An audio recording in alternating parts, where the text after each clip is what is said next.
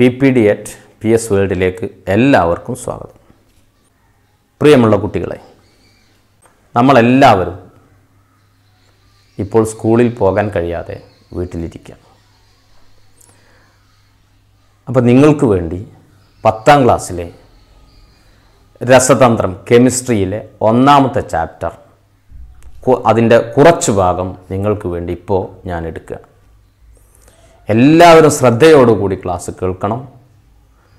ആവശ്യമായ നോട്ട് എഴുതി റെഡിയാക്കണം. ഇത് ഫോളോ ചെയ്ത് ഇതിന് തുടർച്ചയായിട്ട് പഠിക്കാനുള്ളൊരു ശ്രമം നിങ്ങളെല്ലാവരും നടത്തണമെന്ന് മുൻകൂട്ടി തന്നെ നിങ്ങളോട് പറയാം. കെമിസ്ട്രിയിൽ നമ്മുടെ 1ാമത്തെ ചാപ്റ്റർ പീരിയോഡിക് ടേബിളും ഇലക്ട്രോൺ വിന്യാസവും എന്നാണ്. Periodic table and electronic configuration. അതായത് 117ഓളം മൂലകങ്ങളെക്കുറിച്ച് നമ്മൾ കേട്ടിട്ടുണ്ട്. രസതന്ത്രത്തിൽ കെമിസ്ട്രിയിൽ 117ഓളം മൂലകങ്ങൾ ഉൾക്കൊള്ളുന്നൊരു വലിയ പീരിയോഡിക് ടേബിൾ ഉണ്ടാക്കി വച്ചിട്ടുണ്ട്. പീരിയോഡിക് ടേബിളിൽ മൂലകങ്ങൾ അങ്ങനെ പ്രത്യേക രൂപത്തിൽ ക്രമീകരിച്ച് വെച്ചിട്ടുണ്ട്. മൂലകങ്ങളെക്കുറിച്ചുള്ള പഠനം വളരെ ലളിതവും എളുപ്പവും ആക്കാൻ വേണ്ടിയാണ് ഈ രീതിയിൽ പീരിയോഡിക് ടേബിൾ ഉണ്ടാക്കിയത് എന്നൊക്കെ നിങ്ങൾ താഴ്ന്ന ക്ലാസ്സിൽ നിന്ന് പഠിച്ചിട്ടുണ്ട്. അപ്പോൾ ഈ പീരിയോഡിക് ടേബിളും ഇലക്ട്രോൺ വിന്യാസവും തമ്മിൽ നല്ല ബന്ധമുണ്ട്. എന്താണ് ആ ബന്ധം എന്ന് നമുക്ക് പഠിക്കണമെങ്കിൽ, മനസ്സിലാവണമെങ്കിൽ ആദ്യം നമ്മൾ ഇലക്ട്രോൺ വിന്യാസം എങ്ങനെയാണ് എഴുതുക എന്നുള്ളത് പഠിക്കേണ്ടതുണ്ട്. 9ാം ക്ലാസ്സിൽ നിന്ന് ഇലക്ട്രോൺ വിന്യാസം എഴുതി പഠിച്ച കുട്ടികളാണ് നിങ്ങൾ. എല്ലാവർക്കും അറിയാം, പീരിയോഡിക് ടേബിളും നിങ്ങൾക്കറിയാം, നിങ്ങൾ പഠിച്ചതാണ്. നമുക്കറിയാം ഒരാറ്റത്തിൻ്റെ ഘടന, ബോർ മോഡൽ ഓഫ് ആറ്റം നിങ്ങൾ താഴ്ന്ന ക്ലാസ്സിൽ പഠിച്ചതാണ്. ആറ്റത്തിനൊരു കേന്ദ്ര ഭാഗമുണ്ട്, ന്യൂക്ലിയസ്. ആ ന്യൂക്ലിയസിന് ചുറ്റും K shell, L shell, M shell, N shell എന്നൊക്കെ പറഞ്ഞ് ന്യൂക്ലിയസിന് ചുറ്റും ധാരാളം ഷെല്ലുകളുണ്ട്. ഈ ഷെല്ലുകളിലൂടെ ഇലക്ട്രോണുകൾ കറങ്ങിക്കൊണ്ടിരിക്കുകയാണ്. ന്യൂക്ലിയസിൻ്റെ ഉള്ളിൽ പ്രോട്ടോണുകളും ന്യൂട്രോണുകളും നിൽക്കുകയാണ്, കേന്ദ്രീകരിക്കപ്പെട്ടിരിക്കുകയാണ്. ന്യൂട്രോണും പ്രോട്ടോണും ന്യൂക്ലിയസിൻ്റെ ഉള്ളിൽ കേന്ദ്രത്തിലാണ്. അതിന് ചുറ്റുള്ള ഷെല്ലുകളിലൂടെ ഇലക്ട്രോൺ കറങ്ങുകയാണെന്നൊക്കെ അറിയാം. അതിൽ K ഷെല്ലിൽ ഉൾക്കൊള്ളാവുന്ന പരമാവധി ഇലക്ട്രോണിൻ്റെ എണ്ണം 2ആണ്. There are 2 electrons, only 2 electrons in K shell. L ഷെല്ലിൽ 8 ഇലക്ട്രോൺ, M ഷെല്ലിൽ 18 ഇലക്ട്രോണാണ് പരമാവധി ഉണ്ടാവുക. N ഷെല്ലിൽ പരമാവധി 32 ഇലക്ട്രോൺസ് ഷുഡ് ബി ദർ. അപ്പോൾ ആ ഇലക്ട്രോണിൻ്റെ എണ്ണം നിങ്ങളൊന്ന് മനസ്സിൽ വെക്കുക. K ഷെല്ലിൽ പരമാവധി 2 ഇലക്ട്രോൺ, L ഷെല്ലിൽ പരമാവധി 8 ഇലക്ട്രോൺ, M ഷെല്ലിൽ പരമാവധി 18 ഇലക്ട്രോൺ, N ഷെല്ലിൽ പരമാവധി 32 ഇലക്ട്രോൺ വരെ പോവാം. K shell, L shell, M shell, N shell. അങ്ങനെയാണെങ്കിൽ നിങ്ങൾ താഴ്ന്ന ക്ലാസ്സിൽ നിന്ന് പഠിച്ചതാണ്. ഈ വർക്ക് നിങ്ങൾക്കൊന്ന് ചെയ്യാൻ പറ്റുമോ നോക്കാം. ശ്രമിച്ചു നോക്കാം നമുക്ക്. സോഡിയത്തിൻ്റെ ഒരു സിമ്പലാണ് ഞാൻ ഈ ബോർഡിൽ വരച്ചിരിക്കുന്നത്. ഒന്ന് നോക്കുക. സോഡിയത്തിൻ്റെ ഈ താഴെ കൊടുത്തിരിക്കുന്ന നമ്പറിന് ആറ്റോമിക നമ്പർ എന്ന് പറയും. മുകളിൽ എഴുതിയത് mass number. Atomic number, mass number നിങ്ങൾക്ക് അറിയാം.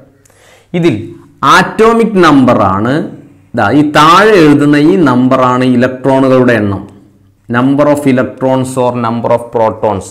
പ്രോട്ടോണിൻ്റെ ഇലക്ട്രോണിൻ്റെ എണ്ണം തുല്യമായിരിക്കും ഒരാറ്റത്തിൽ. അറ്റോമിക് നമ്പർ ഇലക്ട്രോണിൻ്റെ എണ്ണത്തെ സൂചിപ്പിക്കുന്നു, അത് പ്രോട്ടോണിൻ്റെ എണ്ണത്തെ സൂചിപ്പിക്കുന്നു. അപ്പോൾ ഇലക്ട്രോണിൻ്റെ എണ്ണം നമുക്കിവിടെ കിട്ടി. എത്രയാണ്? 11. സോഡിയത്തിൻ്റെ atomic number 11. That means there are 11 electrons in sodium atom. സോഡിയത്തിൻ്റെ atomic number 11ആണ്. സോഡിയത്തിൻ്റെ ആറ്റത്തിൽ 11 ഇലക്ട്രോണുകളുണ്ട്. ഈ 11 ഇലക്ട്രോണുകളെ K ഷെല്ലിൽ എത്ര, L ഷെല്ലിൽ എത്ര, M ഷെല്ലിൽ എത്രയായിട്ടാണ് വിന്യസിച്ചിരിക്കുന്നത്? ഇലക്ട്രോൺ വിന്യാസം, ഇലക്ട്രോണിക് കോൺഫിഗറേഷൻ. ഇലക്ട്രോണിനെ എങ്ങനെയാണ് വിന്യസിച്ചിരിക്കുന്നത്? K ഷെല്ലിൽ 2 ഇലക്ട്രോൺ, 11 ഇലക്ട്രോണിൽ K ഷെല്ലിലേക്ക് 2 എണ്ണം പോയി. L ഷെല്ലിൽ 8 ഇലക്ട്രോൺ, പരമാവധി 8 ഇലക്ട്രോൺ പോകും. ബാക്കി എത്ര ഇലക്ട്രോൺ ഉണ്ട്? 1 ഇലക്ട്രോൺ. ആറ്റോമിക് നമ്പർ 11 അല്ലേ? 11 ഇലക്ട്രോണാണ് സോഡിയത്തിൻ്റെ ആറ്റത്തിലുള്ളത്. ആ 11ൽ 2 ഇലക്ട്രോൺ എവിടെ പോയി? കെ ഷെല്ലിൽ പോയി. 8 ഇലക്ട്രോൺ എം ഷെല്ലിൽ പോയി. ബാക്കി 1 ഇലക്ട്രോൺ എൻ ഷെല്ലിൽ. 2, 8, 1. ഇതാണ് സോഡിയത്തിൻ്റെ ഇലക്ട്രോണിക് കോൺഫിഗറേഷൻ. ഇനി ആർഗണിൻ്റെ ഇലക്ട്രോണിക് കോൺഫിഗറേഷൻ നിങ്ങളൊന്ന് എഴുതി നോക്കൂ. ഇത് ആറ്റോമിക് നമ്പർ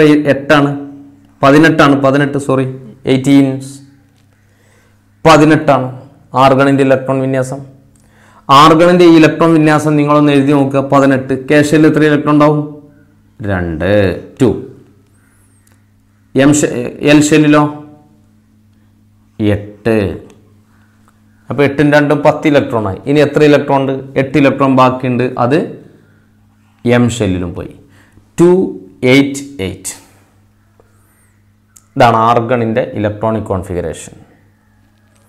ഇനി പൊട്ടാസ്യത്തിൻ്റെ ആറ്റോമിക് നമ്പർ 19. 19. ആർഗണിൻ്റെത് 18. 19 ഇലക്ട്രോൺ ഉണ്ടെങ്കിൽ എന്ത് ചെയ്യും? പറ. യെസ്, ഇവിടെ ചിലപ്പോൾ ചില കുട്ടികൾ തർക്കിക്കാൻ സാധ്യതയുണ്ട്, എതിർപ്പുമായി മുന്നോട്ട് വരാൻ സാധ്യതയുണ്ട്. എന്താ പ്രശ്നം എന്നില്ലെന്ന് നോക്കാം. 19 ഇലക്ട്രോൺ ഉണ്ട്. അപ്പോൾ ഒരു ക്ലാസ്സിൽ ഒരു കുട്ടി പറയാണ്, സർ കെ ഷെല്ലിൽ 2 എണ്ണം കൊടുക്കാം, എൽ ഷെല്ലിൽ 8 എണ്ണം കൊടുക്കാം. 8 × 2 എത്രയായി? 10 ആയി. ഇനി 9 ഇലക്ട്രോണാണ് ബാക്കിയുള്ളത്. ആ 9 ഇലക്ട്രോണും എം ഷെല്ലിൽ കൊടുക്കാം. 2, 8, 9. അപ്പോൾ ആ കുട്ടീനോട് ചോദിച്ചാൽ എന്തേ 9 കൊടുക്കാൻ കാരണം? കുട്ടി പറയാം, മൂന്നാമത്തെ ഷെല്ലിൽ 18 ഇലക്ട്രോൺ വരെ ഉൾക്കൊള്ളൂലേ, അപ്പം നമുക്ക് 9 അതിൽ കൊടുത്തൂടെ എന്ന് ചോദിക്കാം. അത് പറയുമ്പം വേറൊരു കുട്ടി എഴുന്നേറ്റ് നിന്ന് പറയാണ്, സർ അങ്ങനെയല്ല, അത് എഴുതേണ്ടത് ഇങ്ങനെയാണ്. 2, 8, 8, 1. അപ്പൊ അവനോട് ചോദിക്കുകയാണ്, എന്തുകൊണ്ട് ഇങ്ങനെ പറഞ്ഞു? നീ എന്തുകൊണ്ട് ഇങ്ങനെ പറഞ്ഞു? 2, 8, 8, 1 ഇലക്ട്രോണിക് കോൺഫിഗറേഷൻ എന്ന്. എന്തേ ഇതിൽ 9 കൊടുത്തൂടെ? എന്തേ 9 കൊടുക്കാതെ അത് 8 ആക്കി 1 ഇലക്ട്രോൺ അടുത്ത ഷെല്ലിക്ക് കൊടുത്തു? അപ്പം അവൻ്റെ മറുപടിയാണ്, സർ നമ്മൾ പഠിച്ചിട്ടില്ലേ അഷ്ടകം പൂർത്തിയാക്കുക എന്ന്. ഒരാറ്റം എപ്പോഴും ഇഷ്ടപ്പെടുന്നത് അതിൻ്റെ ഔട്ടർ മോസ്റ്റ് ഷെല്ലിൽ 8 ഇലക്ട്രോൺ കംപ്ലീറ്റ് ആക്കാനാണ്. അപ്പം ഇത് 8 എണ്ണം നിലനിർത്തി ബാക്കിയുള്ള 1 അപ്പുറത്തേക്ക് കൊടുത്തതാണ്. തൽക്കാലം നമുക്ക് ശരി എന്നും പറഞ്ഞ് അവനെ നമുക്ക് ഇരുത്താം. അപ്പോൾ 2 ഉത്തരവിടെ പറഞ്ഞു 2, 8, 9. വേറെ കുട്ടി പറഞ്ഞു 2, 8, 8, 1. ഇതിലേതാ സർ ശരി? അറിയില്ല, നമുക്ക് നോക്കാം. ഇതിലേതോ 1 ശരിയാണ്. ഇതിലേതാണ് ശരി എന്നില്ല നമുക്ക് പരിശോധിക്കേണ്ടതുണ്ട്. അങ്ങനെയാണെങ്കിൽ കാൽസ്യത്തിൻ്റെ എഴുതി നോക്കുക. അവിടെ ഉണ്ടാ പ്രശ്നം. ഇതാ ഒരു കുട്ടി പറയാണ് 2, 8, 10 electronic configuration. കാൽസ്യത്തിൻ്റെ atomic number 20. Atomic number 20. 20 electronic configuration electron വിന്യാസം 2, 8, 10 എന്ന് പറഞ്ഞു. അപ്പോൾ എന്തുകൊണ്ട് 10 എഴുതി? മൂന്നാമത്തെ ഷെല്ലിൽ എം ഷെല്ലിൽ 18 ഇലക്ട്രോൺ ഉൾക്കൊള്ളൂലേ, അപ്പോൾ 10 എഴുതിക്കൂടെ? അപ്പോൾ രണ്ടാമത്തെ കുട്ടി നേരത്തെ പറഞ്ഞ പോലെ തന്നെ പറയാണ് 2, 8, 8, 2 എന്ന് എഴുതണം സർ.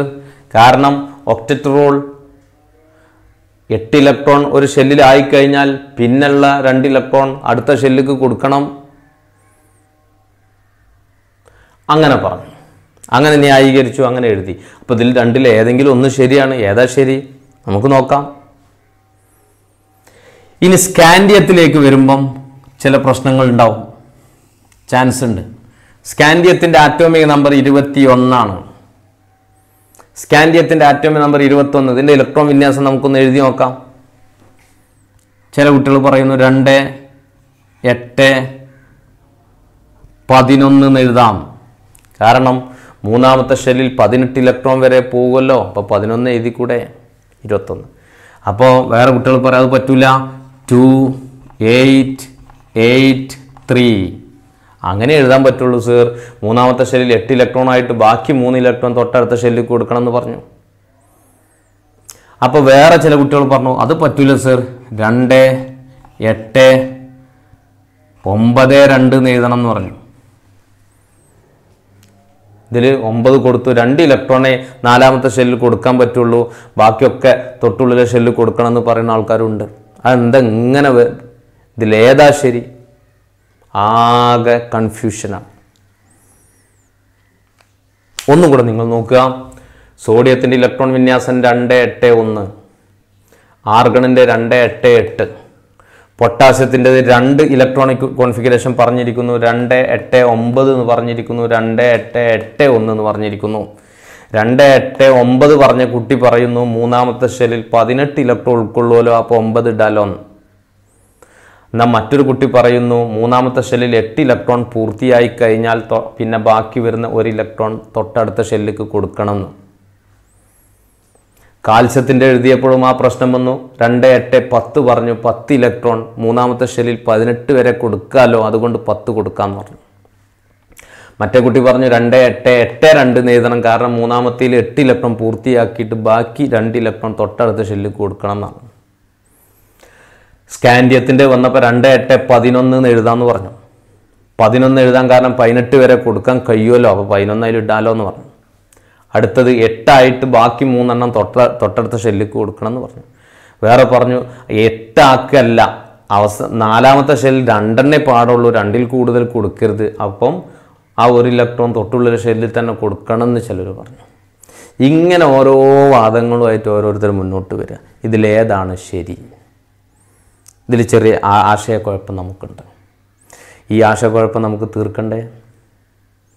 എന്തുകൊണ്ട് നമുക്കിങ്ങനെ ചില അബദ്ധങ്ങളൊക്കെ പറ്റുന്നു? ഏതാണ് ശരിയെന്ന് അറിയാൻ പറ്റാത്തൊരവസ്ഥ എങ്ങനെ വന്നു? അതിന് കാരണം ആറ്റത്തിൻ്റെ ഘടനയെക്കുറിച്ച് ഇനിയും കൂടുതൽ നമ്മൾ പഠിക്കാനുണ്ട്. സ്ട്രക്ചർ ഓഫ് ആറ്റം ഇനിയും നമുക്ക് കൂടുതൽ കാര്യങ്ങൾ പഠിക്കാനുണ്ട്. അതാണ് നമ്മൾ 10ാം ക്ലാസ്സിലെ ഇലക്ട്രോണിക് കോൺഫിഗറേഷനിൽ ആദ്യം നമ്മൾ ചർച്ച ചെയ്യുന്നത്. ഇതുവരെ നമ്മൾ പഠിക്കാത്ത പുതിയ ചില കാര്യങ്ങൾ കൂടെ നമ്മൾ പഠിക്കുന്നുണ്ട്. എല്ലാവരും ഒന്ന് ശ്രദ്ധിക്കുക. ഞാനിവിടെ ഒരു ടേബിൾ തരും, ആ ടേബിൾ കംപ്ലീറ്റ് ആക്കാൻ നിങ്ങൾക്ക് കഴിയുമോ എന്ന് ശ്രമിക്കാം.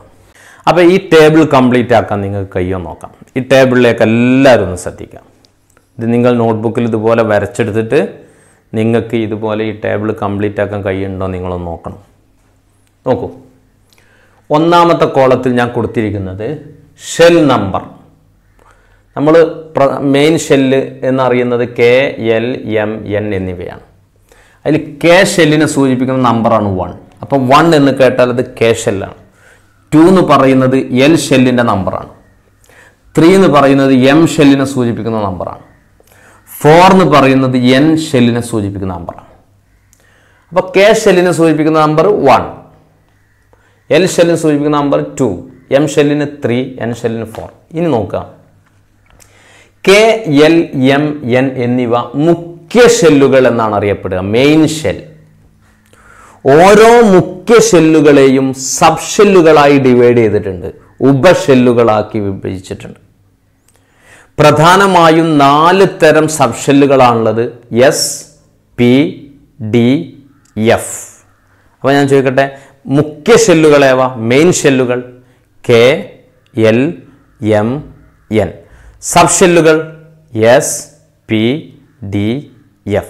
അപ്പോൾ K L M N എന്നിവ മുഖ്യ ഷെല്ലുകളും S P D F എന്നിവ സബ് ഷെല്ലുകളുമാണ്, ഉപഷെല്ലുകളുമാണ്. അങ്ങനെയാണെങ്കിൽ ഈ ടേബിളിലേക്ക് നിങ്ങൾ നോക്കൂ. ഒന്നാമത്തെ മുഖ്യ ഷെല്ല് ഏതാ? Shell number 1 K shell. K ഷെല്ലിലെ sub shell ഏതാ? 1S. അതെന്തിനാ 1S? S എന്ന് മാത്രം എഴുതിയാൽ പോരാ, 1 കൊടുക്കണം. കാരണം എന്താ? അത് K ഷെല്ലിലെ S ആണ്. K ഷെല്ലിലുള്ള സബ് S എന്ന് പറഞ്ഞ സബ് ഷെല്ലാണ്. അപ്പോൾ 1S ആണ് അതിൻ്റെ അഡ്രസ്സ്. 1 എന്ന് പറഞ്ഞാൽ K ഷെല്ല്. K ഷെല്ലിലുള്ള S എന്ന് തിരിച്ചറിയണമെങ്കിൽ 1S എന്ന് തന്നെ എഴുതണം. അപ്പോൾ 1S. ആ S എന്ന് പറഞ്ഞ സബ് ഷെല്ലിൽ 2 ഇലക്ട്രോൺ ഉൾക്കൊള്ളും. ഒരു കാര്യം പറയട്ടെ, എസ് എന്ന് പറഞ്ഞ സബ്ഷെല്ലിൽ 2 ഇലക്ട്രോൺ ആണ് മാക്സിമം ഉണ്ടാവുക. അത് 1s ആണെങ്കിൽ 2s ആണെങ്കിൽ 3, ഏത് മുഖ്യ ഷെല്ലിലുള്ള സബ്ഷെൽ എസ് ആണെങ്കിൽ എസ് സബ്ഷെല്ലാണോ, എസ് സബ്ഷെല്ലാണോ 2 ഇലക്ട്രോൺ. മറക്കരുത്, എസ്സിൽ ഉൾക്കൊള്ളുന്ന പരമാവധി ഇലക്ട്രോണിന്റെ എണ്ണം 2. 2 electrons, maximum number of electrons in S subshell is 2. അപ്പോൾ 1s, എസ്സിൽ 2 ഇലക്ട്രോൺ. അപ്പോൾ കെ ഷെല്ലിൽ ഉൾക്കൊള്ളുന്ന പരമാവധി ഇലക്ട്രോൺ 2. അപ്പോൾ ഞാൻ ഒന്ന് വായിക്കാം. Shell number 1 K ഷെല്ലിലുള്ള subshell 1s, എസ്സിലുള്ള electron 2 എണ്ണം. അപ്പോൾ ആകെ കെ ഷെല്ലിലുള്ള ഇലക്ട്രോണിന്റെ എണ്ണം 2. ഇനി രണ്ടാമത്തെ മുഖ്യ ഷെല്ലിലേക്ക് നമുക്കൊന്ന് പോയി നോക്കാം. ഷെൽ നമ്പർ 2, രണ്ടാമത്തെ മുഖ്യ ഷെല്ലിലെ ഏതാ? ഷെൽ നമ്പർ 2 ഏതിനെ സൂചിപ്പിക്കുന്നു? L shell. എൽ ഷെല്ലിലുള്ള സബ്ഷെല്ലുകൾ ഏതൊക്കെയാ? 2s 2p. എന്തേ 2 എന്ന് എഴുതാൻ കാരണം? എൽ ഷെല്ലിലുള്ള സബ്ഷെല്ലുകളാണ്. 2 എന്ന് പറഞ്ഞാൽ എൽ ഷെൽ എന്നാണ് അർത്ഥം. അപ്പം എൽ ഷെല്ലിലുള്ള എസ് എന്ന് പറഞ്ഞ സബ്ഷെൽ 2s, അതിൽ 2 ഇലക്ട്രോൺ. 2p, പി എന്ന് പറഞ്ഞാൽ പി എന്ന സബ്ഷെല്ല് എൽ ഷെല്ലിലുണ്ട്. 2p, രണ്ടാമത്തെ മുഖ്യ ഷെല്ലായ എൽ ഷെല്ലിലുള്ള പി എന്ന സബ്ഷെൽ, അതിൽ 6 electron ഉൾക്കൊള്ളും. Maximum number of electrons that can be occupied by P subshell is 6. Maximum number of electrons that can be occupied by S subshell is 2. എസ്സിൽ പരമാവധി 2 electron, പിയിൽ 6 electron. Total 6 × 2 8 electron ആണ് രണ്ടാമത്തെ മുഖ്യ ഷെല്ലിലുള്ളത്, main ഷെല്ലിലുള്ളത്. ഇനി മൂന്നാമത്തെ main ഷെല്ലിൻ്റെ നിങ്ങൾക്ക് complete ചെയ്യാൻ പറ്റുമോ? അത് ഒഴിഞ്ഞു കിടക്കുകയാണ്. Can you fill up? നമുക്കൊന്ന് നോക്കാം, ഒന്ന് വായിച്ചു നോക്കാം. മൂന്നാമത്തെ മെയിൻ ഷെല്ലിന്റെ പേരെന്താ? M shell. എം ഷെല്ലിൽ എത്ര സബ്ഷെല്ലുണ്ട്? 3 ഉണ്ട്. ഏതൊക്കെയാണ് ആ സബ്ഷെല്ലുകൾ? 3s 3p 3d. എന്തേ 3 എന്ന് എഴുതാൻ കാരണം? അത് എം ഷെല്ലിനെ സൂചിപ്പിക്കുന്നുണ്ട്. M ഷെല്ലിലുള്ളവയാണിവ. Shell number of M, that is 3. Shell number of 2, shell number of L, that is 2. Shell number of K, that is 1. Shell number of N, that is 4. അത് ശരിക്കും ശ്രദ്ധിക്കണം. അപ്പം 3s 3p 3d എന്നിങ്ങനെ 3 സബ്ഷെല്ലുണ്ട്. ഈ എസ്സിൽ എത്ര electron ഉൾക്കൊള്ളും? നമുക്കറിയാം, 2 2. പിയിലോ മുകളിൽ എഴുതിയിട്ടുണ്ട് എത്രയാ? 6.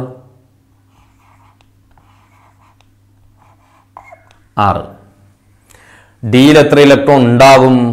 Can you guess? ഒന്ന് ആലോചിച്ച് നോക്കൂ. എം ഷെല്ലിൽ പരമാവധി ഉൾക്കൊള്ളുന്ന ഇലക്ട്രോണിന്റെ എണ്ണം 18 ആണെന്ന് നമുക്കറിയാം. That we know. എൻ ഷെല്ലിൽ മാക്സിമം നമ്പർ ഓഫ് ഇലക്ട്രോൺസ് 32 ആണെന്ന് അറിയാം. ഇത് 18 ആവണമെങ്കിൽ ഡിയിൽ എത്ര ഇലക്ട്രോൺ വേണം? 10. ഗുഡ്. അപ്പം ഡി സബ് ഷെല്ലിൽ 10 ഇലക്ട്രോൺ. അപ്പൊ ഞാൻ പറയട്ടെ, എസ്സിൽ ഉൾക്കൊള്ളുന്ന മാക്സിമം നമ്പർ ഓഫ് ഇലക്ട്രോൺ 2, പിയിൽ ഉൾക്കൊള്ളുന്ന മാക്സിമം നമ്പർ ഓഫ് ഇലക്ട്രോൺ 6, ഡിയിൽ ഉൾക്കൊള്ളുന്ന മാക്സിമം നമ്പർ ഓഫ് ഇലക്ട്രോൺ 10. അങ്ങനെ ടോട്ടൽ എം ഷെല്ലിലുള്ള ഇലക്ട്രോണിന്റെ എണ്ണം 18. ഇനി നാലാമത്തെ മുഖ്യ ഷെല്ല് എൻ. അതിൽ എത്ര സബ്ഷെൽ ഉണ്ടാവും? 4 സബ്ഷെൽ ഉണ്ടാവും. 4s 4p 4d 4f. എസ്സിൽ 2 electron, പിയിൽ 6 ഇലക്ട്രോൺ, ഡിയിൽ 10 ഇലക്ട്രോൺ. അപ്പൊ എഫിൽ എത്ര ഉണ്ടാവും? 32 ആവാൻ ഒന്ന് കണക്കൂട്ടി നോക്കുക. അപ്പൊ 14 ഇലക്ട്രോൺ ഉണ്ടാവും. അപ്പൊ എസ്സിൽ ഉൾക്കൊള്ളുന്ന പരമാവധി ഇലക്ട്രോണുകളുടെ എണ്ണം 2, പിയിൽ ഉൾക്കൊള്ളുന്ന പരമാവധി ഇലക്ട്രോണുകളുടെ എണ്ണം 6, ഡിയിൽ ഉൾക്കൊള്ളുന്ന പരമാവധി ഇലക്ട്രോണുകളുടെ എണ്ണം 10, എഫിൽ ഉൾക്കൊള്ളുന്ന പരമാവധി ഇലക്ട്രോണുകളുടെ എണ്ണം 14. ഇതെല്ലാം കൂടെ കൂട്ടി വയ്ക്കുക 32. എൻ ഷെല്ലിൽ ഉൾക്കൊള്ളുന്ന മാക്സിമം ഇലക്ട്രോണിൻ്റെ എണ്ണം 32. അപ്പോൾ ഈ ടേബിളിലേക്ക് എല്ലാവരും ഒന്ന് ശ്രദ്ധിക്കുക. നമുക്കൊന്നും കൂടി ഒന്ന് ഇത് കൺക്ലൂഡ് ചെയ്ത് പറയാം. എല്ലാവരും ഒന്ന് നോക്കൂ. ഒന്നാമത്തെ മുഖ്യ ഷെല്ല് കെ, അതിലൊരു സബ് ഷെല്ല് 1s, അതിൽ 2 ഇലക്ട്രോൺ. അങ്ങനെ കെ ഷെല്ലിലുള്ള പരമാവധി ഇലക്ട്രോണിൻ്റെ എണ്ണം 2. രണ്ടാമത്തെ മുഖ്യ ഷെൽ എൽ, അതിൽ 2 sub ഷെല്ലുകളുണ്ട് 2s 2p. 2sൽ 2 electron, 2pയിൽ 6 electron, total number of electron 8. മൂന്നാമത്തെ മുഖ്യ ഷെല്ലിൻ്റെ പേര് എം, അതിൽ 3 സബ് ഷെല്ലുകളുണ്ട് 3s 3p 3d. എസിൽ 2 ഇലക്ട്രോൺ, പിയിൽ 6 ഇലക്ട്രോൺ, ഡിയിൽ 10 ഇലക്ട്രോൺ, ടോട്ടൽ 18 ഇലക്ട്രോൺ. നാലാമത്തെ മുഖ്യ ഷെല്ല് എൻ, അതിൽ 4 sub ഷെല്ലുകളുണ്ട് 4s 4p 4d 4f. 4sൽ 2 electron, 4pയിൽ 6 electron, 4dയിൽ 10 electron, 4fൽ 14 electron, total number of electrons 32. ഇത് നിങ്ങൾക്ക് മനസ്സിലായിട്ടുണ്ടാവും എന്ന് വിചാരിക്കുക. അപ്പോൾ നമ്മൾ ഇങ്ങനെ ഒരു ടേബിളൊക്കെ ഒന്ന് കംപ്ലീറ്റ് ആക്കി വെച്ചു. ഈ ടേബിൾ പൂർത്തീകരിച്ചു. ഈ ടേബിൾ പൂർത്തീകരിച്ചപ്പോൾ നമുക്ക് എന്തൊക്കെ മനസ്സിലായി? 1, കെ, എൽ, എം, എൻ എന്നിവ മുഖ്യ ഷെല്ലുകളാണ്. They are main shell. അവയെ 1, 2, 3, 4 എന്നിങ്ങനെ നമ്പർ കൊണ്ട് സൂചിപ്പിക്കുന്നു. ഓരോ മുഖ്യ ഷെല്ലുകളിലും sub ഷെല്ലുകളുണ്ട്. S, P, D, F എന്നിവയാണ് സബ് ഷെല്ലുകൾ, ഉപഷെല്ലുകൾ. ഒന്നാമത്തെ മുഖ്യ ഷെല്ല് കെ, അതിലൊരു സബ് ഷെല്ല് 1s, അതിൽ 2 ഇലക്ട്രോൺ, ടോട്ടൽ 2 ഇലക്ട്രോണാണ് കെ ഷെല്ലിൽ ഉണ്ടാവുക. രണ്ടാമത്തെ മുഖ്യ ഷെല്ല് എൽ, അതിൽ 2 sub ഷെല്ലുകൾ 2s 2p. 2sൽ 2 electron, 2pയിൽ 6 electron, total 8 ഇലക്ട്രോണുകൾ. മൂന്നാമത്തെ മുഖ്യ ഷെല്ല് എം, അതിൽ 3 sub shell 3s 3p 3d. 3sൽ 2 electron, 3pയിൽ 6 electron, 3dയിൽ 10 electron, total 18 electron. നാലാമത്തെ മുഖ്യ ഷെല്ല് എൻ ഷെൽ, അതിൽ 4 sub ഷെല്ലുകൾ 4s 4p 4d 4f. എസിൽ 2 electron, 4pയിൽ 6 electron, 4dയിൽ 10 electron, 4fൽ 14 electron, total 32 electron. ഇങ്ങനെയാണ് sub ഷെല്ലുകളിലെ electron വിന്യാസം. അപ്പോൾ ഇനി നമ്മൾ പഠിക്കാൻ പോകുന്നത് സബ് ഷെൽ ഇലക്ട്രോൺ വിന്യാസമാണ്. നമ്മൾ ഇതിനു മുമ്പ് എഴുതിയത് 2 8 8 2 എന്നൊക്കെ എഴുതിയത് മെയിൻ ഷെല്ലിലെ ഇലക്ട്രോൺ വിന്യാസമാണ് KLMN. ഇനി നമ്മൾ പഠിക്കേണ്ടത് സബ് ഷെൽ ഇലക്ട്രോൺ ക്രമീകരണമാണ്, ഇലക്ട്രോൺ വിന്യാസമാണ്. അപ്പോൾ സബ് ഷെല്ലുകൾ നിങ്ങൾ മറക്കരുത്. മുഖ്യ ഷെല്ലുകളേവ KLMN, സബ് ഷെല്ലുകളേവ SPDF. മുഖ്യ ഷെല്ലിലുള്ള ഇലക്ട്രോണുകളുടെ എണ്ണം, പരമാവധി ഇലക്ട്രോണുകളുടെ എണ്ണം എത്ര? കെ ഷെല്ലിൽ 2, എൽ ഷെല്ലിൽ 8, എം ഷെല്ലിൽ 18, എൻ ഷെല്ലിൽ 32. സബ് ഷെല്ലുകളിലെ ഇലക്ട്രോണുകളുടെ എണ്ണം എത്ര? എസിൽ 2, പിയിൽ 6, ഡിയിൽ 10, എഫിൽ 14. അപ്പോൾ മുഖ്യ ഷെല്ലിൽ 2, 8, 18, 32.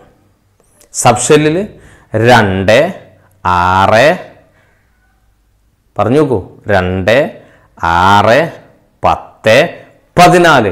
4 കൂട്ടി പോയാൽ മതി. സബ് ഷെല്ല് പറയുമ്പം 2 കൂടെ 4 കൂട്ടിയാൽ 6, 6 കൂടെ 4 കൂട്ടിയാൽ 10, 10 കൂടെ 4 കൂട്ടിയാൽ 14.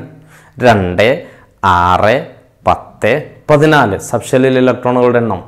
മുഖ്യ ഷെല്ലിൽ 2, 8, 18, 32. ഇത്രയും കാര്യങ്ങൾ നിങ്ങൾക്ക് മനസ്സിലായിട്ടുണ്ടാവും എന്ന് വിചാരിക്കുന്നു. അപ്പോൾ ഈ ടേബിളിലേക്ക് ഒന്നും കൂടെ നിങ്ങൾ നോക്കുക, കാര്യങ്ങൾ മനസ്സിലായിട്ടുണ്ടാകും എന്ന് വിചാരിക്കുകയാണ്. ഇനി നമുക്ക് സബ് ഷെൽ ഇലക്ട്രോൺ വിന്യാസം എങ്ങനെ എഴുതാം എന്നുള്ളത് നോക്കാം. ക്ലിയർ ആണല്ലോ? Okay.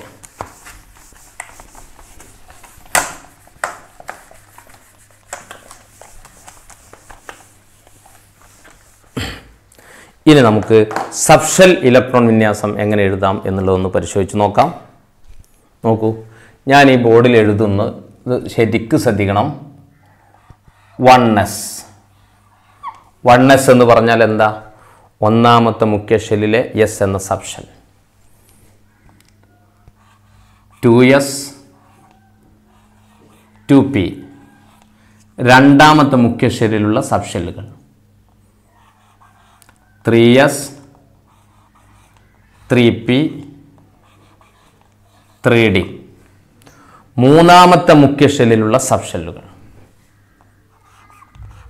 4s 4p 4d 4f നാലാമത്തെ മുഖ്യ ഷെല്ലിലുള്ള സബ്ഷെല്ലുകൾ. ഇനി നോക്കൂ, 1s ഒന്നാമത്തെ മുഖ്യ ഷെല്ലിലുള്ള എസ് എന്ന സബ്ഷെൽ. അതിൽ 1p ഉണ്ടോ? ഇല്ല. 1d ഉണ്ടോ? ഇല്ല. 1f ഉണ്ടോ? ഇല്ല. 1p 1d 1f എന്നീ സബ്ഷെല്ലുകൾ ഇല്ല. ഒന്നാമത്തെ മുഖ്യ ഷെല്ലിൽ ഒരേ ഒരു സബ്ഷെല്ലേ ഉള്ളൂ, 1s മാത്രം. 1p ഇല്ല, 1d ഇല്ല, 1f ഇല്ല.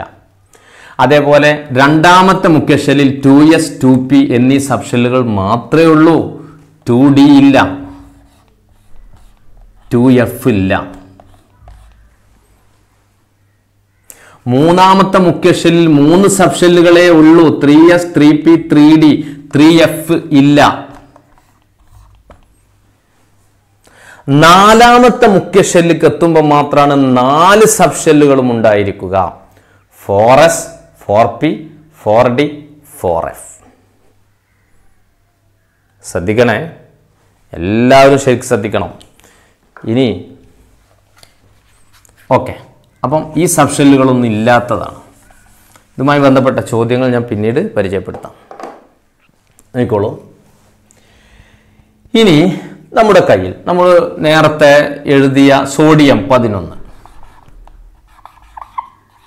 സോഡിയത്തിൻ്റെ ആറ്റോമിക് നമ്പർ 11, അതിൻ്റെ സബ്ഷെൽ ഇലക്ട്രോൺ വിന്യാസം നമുക്കൊന്ന് എഴുതി നോക്കാം.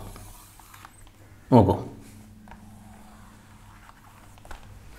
സോഡിയം 11 അതിൻ്റെ സബ്ഷെൽ ഇലക്ട്രോൺ വിന്യാസം നമുക്ക് എഴുതാം. എത്ര ഇലക്ട്രോൺ സോഡിയത്തിൻ്റെ ആറ്റത്തിലുണ്ട്? 11 ഉണ്ട്. ആദ്യം ഇലക്ട്രോൺ എങ്ങോട്ടാ പോവുക?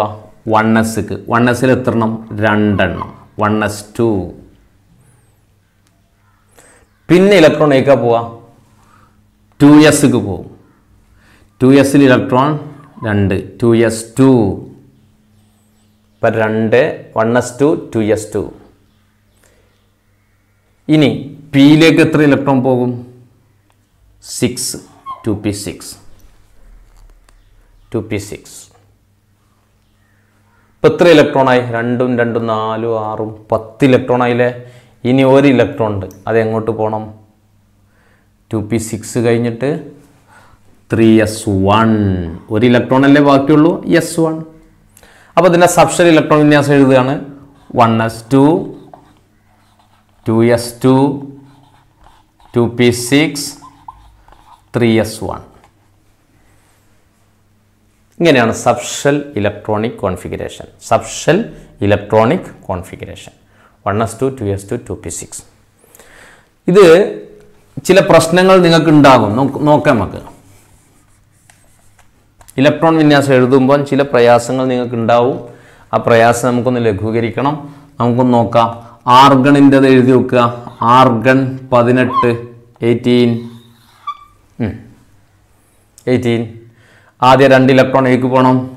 1s2 yes. പിന്നെ 2s2, പിന്നെ 2p6, പിന്നെ 3s2, പിന്നെ 3p6. ഇപ്പോൾ 18 ആയില്ലേ? നോക്കൂ, 2 4 10 12 18. അപ്പം ആർഗണിൻ്റെ electronic configuration 1s2 2s2 2p6 3s2 3p6. 1s2 2s2 2p6 3s2 3p6. ആർഗണിൻ്റെ subshell electronic configuration. Okay, ഇനി ചെറിയൊരു പ്രശ്നം നിങ്ങൾക്ക് ഉണ്ടാവാൻ പോവാണ്. പൊട്ടാസ്യം 19 19 പൊട്ടാസ്യം 19 19ന്റെ ഇലക്ട്രോൺ വിന്യാസം നമുക്ക് എഴുതണം. ഒന്ന് നേരത്തെ പറഞ്ഞതുപോലെ ഒന്ന് പറഞ്ഞു നോക്കുക.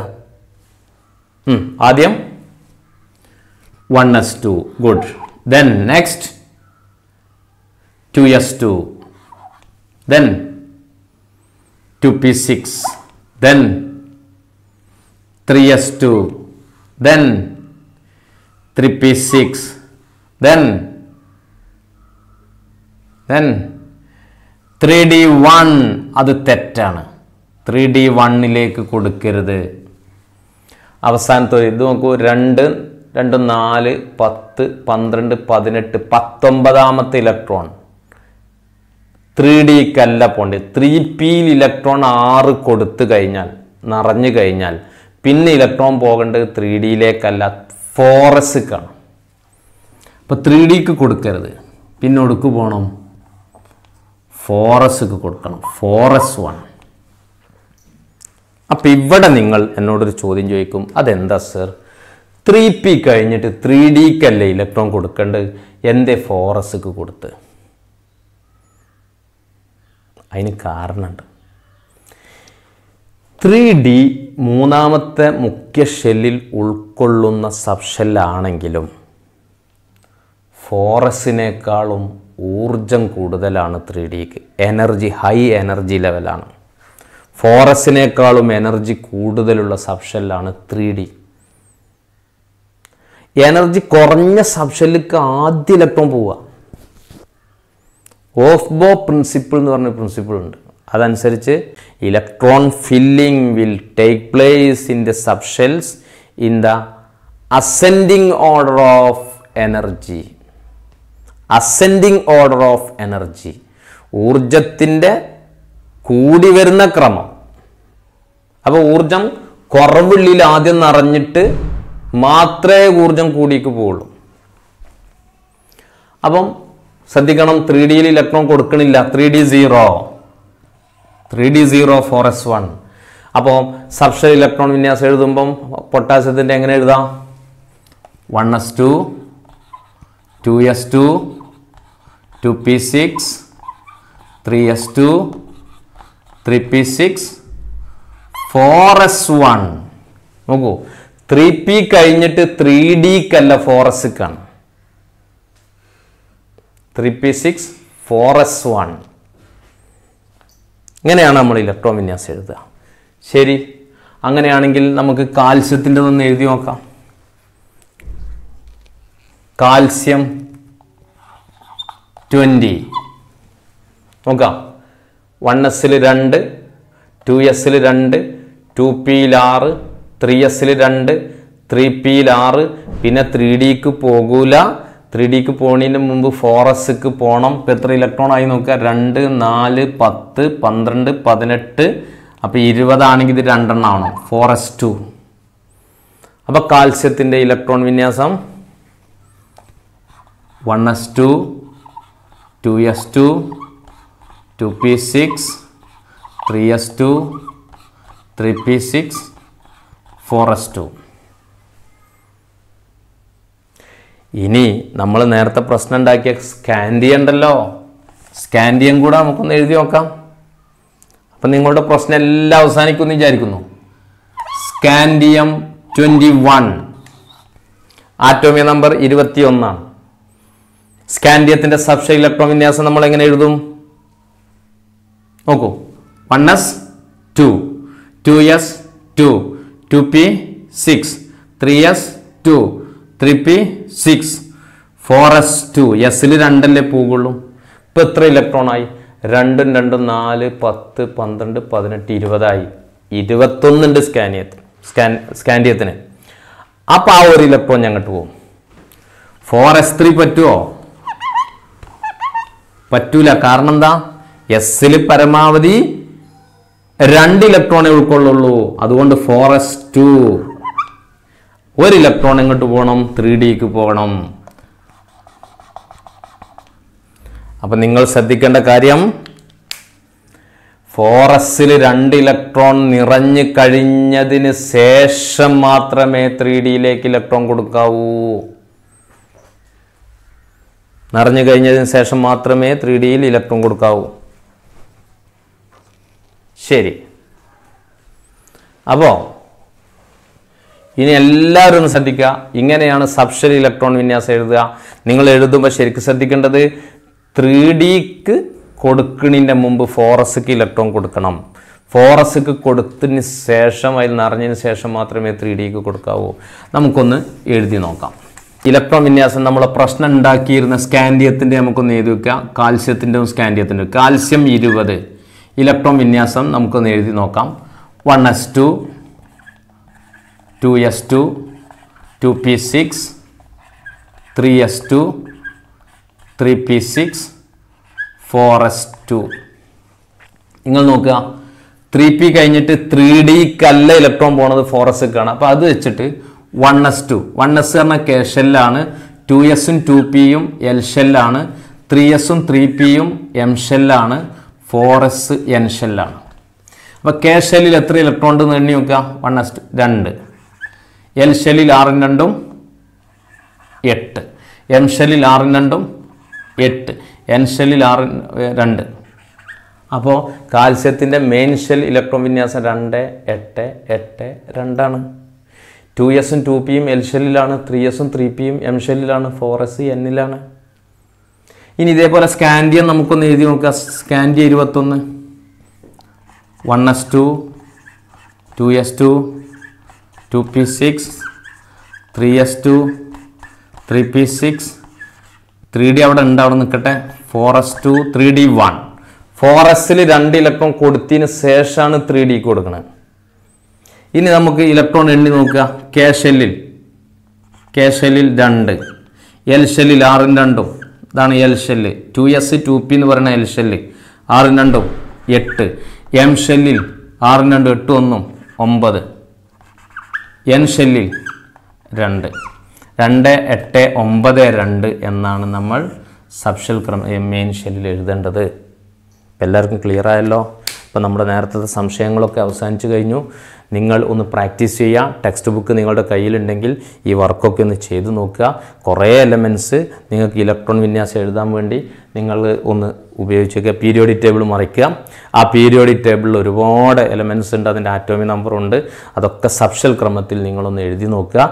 സബ്ഷെൽ ക്രമത്തിൽ എഴുതുമ്പോൾ കുറച്ച് പ്രശ്നങ്ങളൊക്കെ ഉണ്ട്. സബ്ഷെൽ ക്രമത്തിൽ എഴുതുമ്പം ഊർജം കൂടി വരുന്ന ക്രമത്തിൽ എഴുതാൻ നിങ്ങൾ ശ്രമിക്കണം. ആ ഊർജം കൂടി വരുന്ന ക്രമം എങ്ങനെ പഠിക്കാം എന്നുള്ളത് ഞാൻ അടുത്ത വീഡിയോയിൽ ഞങ്ങൾക്ക് പറഞ്ഞു തരാം. ഏതായാലും എല്ലാവരും ഒന്ന് ശ്രമിക്കുക. ഈ വീഡിയോ നിങ്ങൾക്ക് ഇഷ്ടപ്പെട്ടുവെങ്കിൽ എല്ലാവരും ലൈക്ക് ചെയ്യുക. ഇത് മറ്റുള്ളവരിൽ എത്തിക്കാൻ വേണ്ടി നിങ്ങൾ ഷെയർ ചെയ്യുക. ഇനിയും നിങ്ങൾ സബ്സ്ക്രൈബ് ചെയ്യാത്തവരുണ്ടെങ്കിൽ ഈ ചാനൽ സബ്സ്ക്രൈബ് ചെയ്യുക.